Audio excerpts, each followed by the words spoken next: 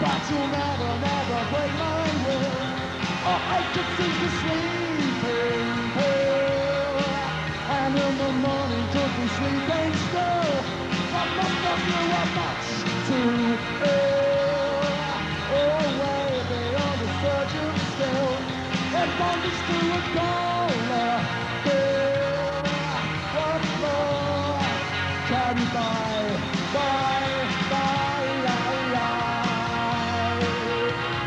We've had to fight tooth and nail, really, to retain what essentially we're all about, and that's like on the recording side of it, that our input is totally everything. So when you know, somebody who's into the group goes out and buys an LP, every aspect of that record is the band.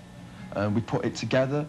Reg, more often than not, does the front covers, he does the front sleeves. So they're getting something that the group has created. It's not manufactured for a market. We don't think of people as record market, you know what I mean?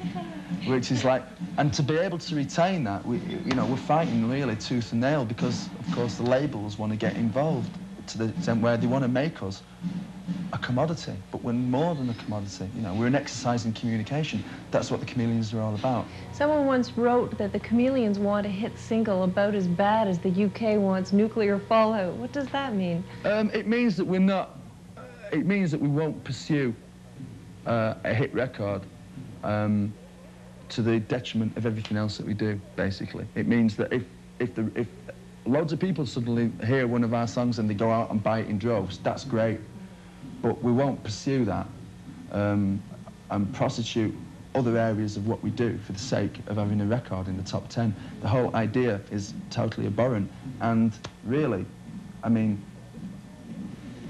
you shouldn't have to do that anyway, you know what I mean?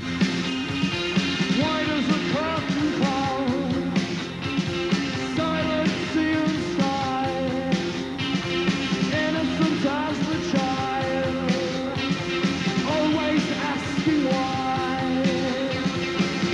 I can take you there, I can show you, I can take you there, I'll be there, gently catching you as you fall. Oh, hearing you when we call. The new music will be right back with producer